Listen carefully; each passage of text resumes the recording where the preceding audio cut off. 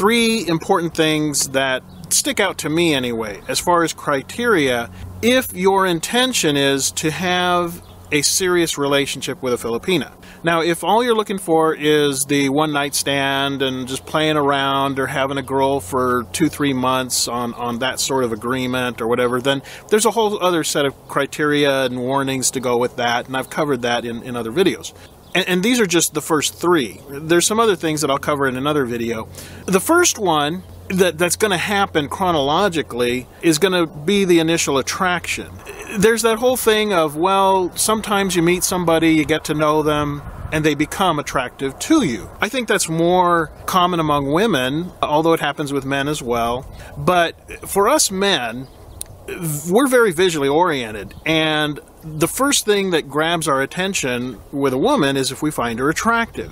And so you want to stick with somebody that you find attractive, which is a different thing from picking the girl that everyone considers attractive. Because it's one thing if what you really have your heart set on is the quote-unquote trophy wife or the model, the girl that won the last Miss Bohol pageant or whatever. That's all fine and good. Nothing wrong with that. But just be true to yourself. You know, you want a woman that you find attractive, not a woman that just every other guy is going to find attractive. You don't need everybody else's approval. You're the one that's going to live with her. You're the one that's going to marry her. The only important thing is that you find her attractive. You know, it's one thing to superficially see a girl in a crowd and like, wow, she's really pretty, she's got a really good figure, she's a really sharp dresser. Those are like the first impressions. But to me, one of the first criteria is I would want a woman who I find attractive. And that doesn't mean she has to be the prettiest girl on the island. It just means I find her attractive. I feel lucky to have her time. That, to me, is like one of the things that I think is like a must-have. If you're going to be in love with somebody the rest of your life, you want somebody that you find attractive.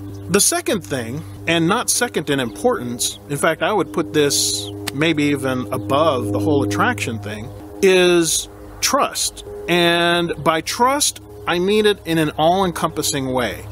Finding a woman, a Filipina, in the Philippines, that you can trust. Now, the temptation that most guys fall into is that they get to the Philippines, they're so overwhelmed with how young and beautiful and bright and cheerful this girl is, right away they trust her, just on those merits alone. They trust her with their money, their bank account, and next thing you know, they're gutted like a fish. And so trust is something that comes from taking time to get to know them over time, and you see where their character is at. You look at their priorities. Do they take care of their family? Are they on good terms with their family? A woman that is the black sheep of her family, who can't even get along with her own family, is somebody you really gotta think twice about. A woman who most of her friends are bar girls, you gotta think twice about. You want a woman that you can trust, and the reason you trust her is not because you're head over heels with how pretty she is or how sweet she is to you. Those should not be the reasons you trust her. The reason you trust her is because over a period of time, 6 months, 9 months, year, whatever, in all the little things, you find that you can trust her with small amounts of money. You can trust her to be on time. You can trust her to do what she says she's going to do. You can count on her. Because remember, you're kind of looking for a long-term relationship here. You're looking at marriage. You're looking at somebody who, when the both of you, or at least you, are older, this is someone you're going to count on to help you get to the doctor and remind you about your medications and all that. You don't want some flaky party girl who's basically just going to leave your medications and go hit the bar. Because if you're going to marry this woman, you're going to end up trusting her to some degree with your future. You know, your money, your time, your whole life, really. At least that's the way I see it if you're going to get married. Now, if you're not serious about marriage, don't even bother. You can just have plenty of girls left and right. Don't even worry about marriage. But if you're looking for a serious life partner, a woman that you can really count on, then I think integrity, trust, a woman who's not wasteful with money, a woman who's good with money, a woman who thinks of the future with you financially, and can be trusted in just every way you can think of. She's faithful, she's loyal, she's focused on you, she's in love with you. So attraction and trust, spark and magic. And if it's not there, I don't care how pretty they are, even if they're a good girl, even if they could be trusted and all that, to me, if there's no what I call spark and magic, I don't see the point. I really don't. And it's not a fleeting thing, it's a personality thing. Your personality combined with her personality. When the two of you are together, you enjoy being together. And it doesn't rely upon going out and island hopping or going to a resort or doing all that other stuff. That's all great. Anybody can have a good time doing the whole honeymoon scene. The spark and magic I'm talking about, it's almost instantaneous when you meet them. And as your personality and their personality begin to mesh and trust each other, you just enjoy being with them. You're just stoked to hang out and whisper and goof off, waiting in the dental office, or going grocery shopping, going just to do everyday normal things. It almost really doesn't matter what you're doing, a simple picnic on the beach or whatever. You found somebody that your personality and theirs just, what we call in the United States, chemistry. It's easy to find that in the initial stage when you first meet. You can have great chemistry in the beginning. It's like my mom once said, they're all nice in the beginning. Everybody can go through that honeymoon phase at the beginning where you're on your best behavior and you're getting along great, blah, blah, blah. This is why I think it's so important.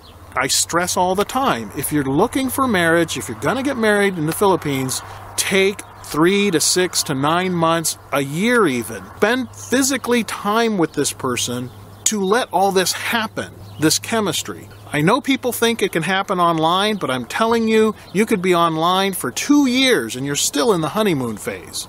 You really are. It's when you're spending time together doing the simple stuff. Maybe even just a trip to the beach. You get everything ready, you get halfway there and it rains. And you end up sitting in the car and having your picnic there. That's when you start finding out what kind of a person you're with. Can they make the best of it? Are they going to gripe and complain and expect you to, fix it? That doesn't happen online. And so I think that whole attraction, trust, developing a sense of trust for the real reasons, and then that chemistry, that spark and magic, those are things that happen in person. Now, it's all great if you want to meet them online, and just consider the whole online thing an introduction. Even if it goes on for 2 years, it's really just an introduction. You really don't know that person online. You don't. When you get here and you're spending time with them, serious time with them, doing ordinary things, that's when you're really, in my opinion, that's when you're really starting the relationship. That's when you're really getting to know each other. Marriage is a relationship that you have in person, living together, sleeping in the same bed, eating the same food, planning the same future, investing the same money, having the same dreams and goals and hopes and aspirations together. It's 2 lives becoming one. And a relationship is the precursor to a marriage. So these are the first 3 things that I think stick out to me. It's very easy to get distracted with, oh gee, this one's really sexy, this one's really cute, this one's really bubbly, this one's a lot of fun. But to me, if you come back to these 3 things, do you find her attractive? Can you really trust her? And do you trust her because of good reason, not just because you're infatuated with her? And is your chemistry there? Do you really have stuff to talk about? Do you really love to just hang out and just talk and just, talk about the future, talk about now, talk about the past, just talk, just enjoy each other? If you can hit all 3 of those things on all cylinders, then I think you got a really good candidate for a keeper. If one of those things is missing, my suggestion would be either foster it to see if you can bring it out in that person, or think to yourself, man, I find her attractive, and we get a kind of a pretty good chemistry, but I don't trust her. Well, I'd say really think twice about that. Go through this 1, 2, 3 checklist, and if you got all those things, I think you got a really good candidate.